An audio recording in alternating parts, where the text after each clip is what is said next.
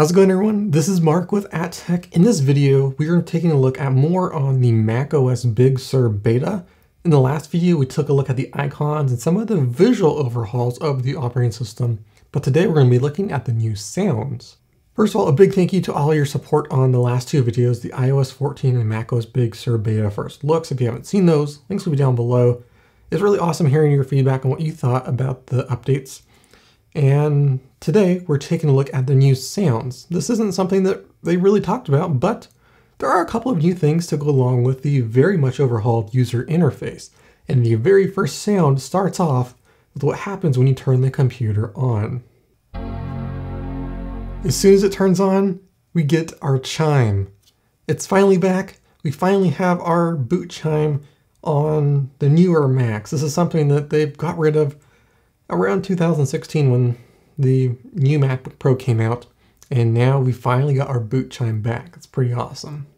So I am booted into the operating system, and let's take a look at some of the new changes to sounds. There are three major sounds that you will notice when you use the operating system. That is deleting a file, moving a file, and emptying the trash.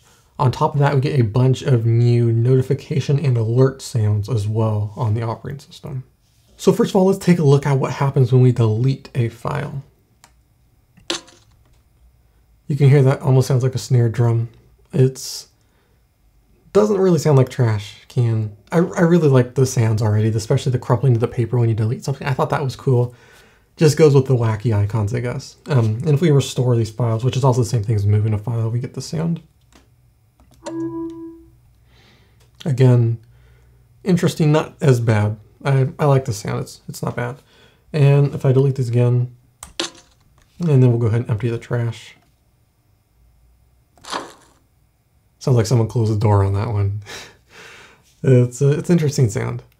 So those are really the only sounds. You may not actually know this, but you do have volume sound. So when you change the volume, it does give you an auditory playback. That is disabled by default and it's been that way for several years. I like it on, but that sound has not changed. They changed that in, I believe, El Capitan maybe, from the clicking to now it's new popping. So it did change at one point, it just didn't change this version.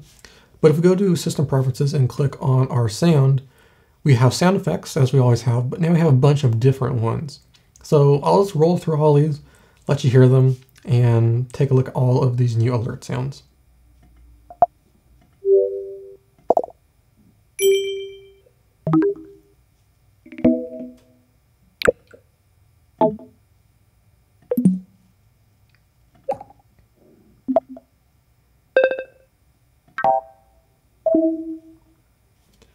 A couple of these were in previous versions like Susumi. I think it's a little bit different, but some of the names are the same. I think almost all of the sounds are different. And I guess that's really it. It's a couple of minor adjustments. I always enjoy new sounds, get tired of some of the old ones. Like the Apple Watch has had the same sound for 6 years now, and I'm ready for something different. I'm glad we got something different on this. Mainly, we get our boot chime back, which is pretty cool. I like that, especially when it comes to fixing and diagnosing computers. If you get a boot chime, you know you have one issue versus if you don't get a boot chime. It helps when fixing these. We also got new file moved. I think that's pretty good. And then delete and clear trash. Those are new. And then we get a bunch of alert sounds. So those are a couple of things to look out for. Other than that, not a lot of changes to much else. If you have any new discoveries, let me know. And we can make a video on that if you want.